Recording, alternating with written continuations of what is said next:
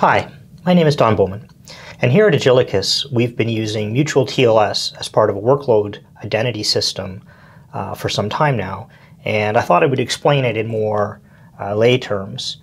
And let's think about this for a second. So, what's an annoyance that happens in your everyday life? Your phone rings, and you're nearly certain that the number, although it looks like it's close by, is someone you don't know. And you pick it up, and it's a scam. Here in Canada, one of the most common scams we call the CRA scam. CRA is the tax authority.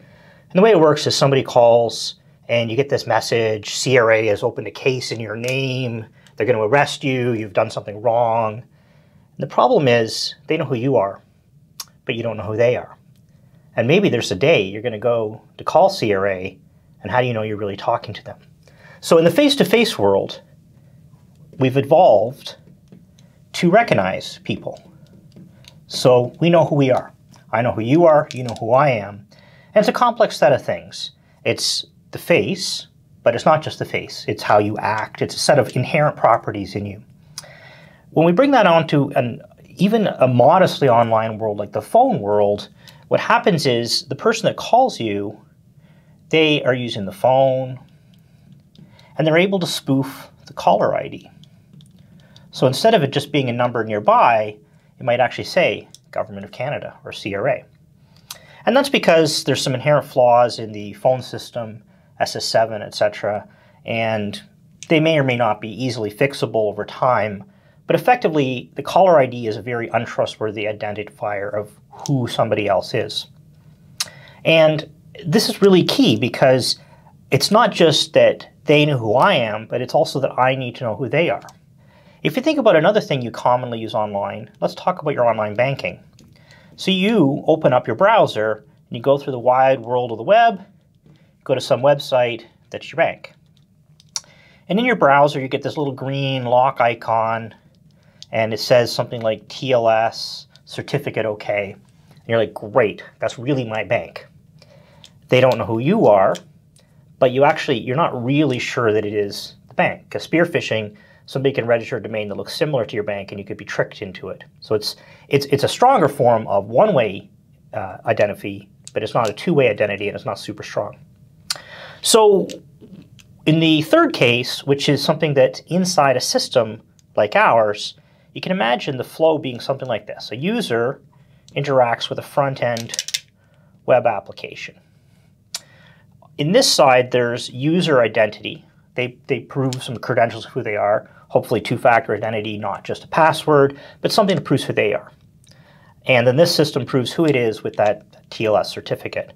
But then it turns around and uses a set of other resources, databases, images, other things that it presents to you, and they in turn use other things. And this might be all in the domain of one company, but then this might in turn go through the web and talk to some other one out here. How do we take identity, in this case a person to machine, and translate it into the machine to machine world? Well, it turns out that our first tool is something we call mutual TLS. Mutual TLS, each side has a certificate that it signs its connections with, and the other side is programmed in advance to know, based on them having a common signing authority, well, only someone I trust could have signed that, therefore you're someone I trust. And there's a standard for this called SPIFFE, Simple Production Identity for Everyone. And that allows me to federate it and then take it to this next level so that this domain can trust my domain. And this is really important because you want to be careful. You don't want to be exchanging your banking information with some third party. There's something called a man-in-the-middle attack. Often inside these systems, it's very difficult to have the concept of identity because it's just an IP address. Going back to the phone numbers, a phone number was not an accurate means of establishing identity. Neither is an IP address. Just because I think I'm contacting a certain IP doesn't mean it's the IP in question. Just because I'm contacted by that IP doesn't mean who it says it is. So, what's the moral of the story? Identity is tough. In the face-to-face world, it takes time to establish identity.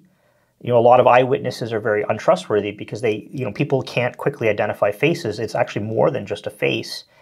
In the electronic world, identity needs to be much better than just the equivalent of the phone number, the IP.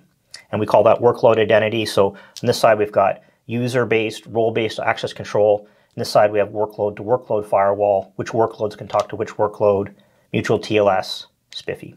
Anyway, thanks very much. Hope you enjoyed the talk, and comments down below. Bye-bye.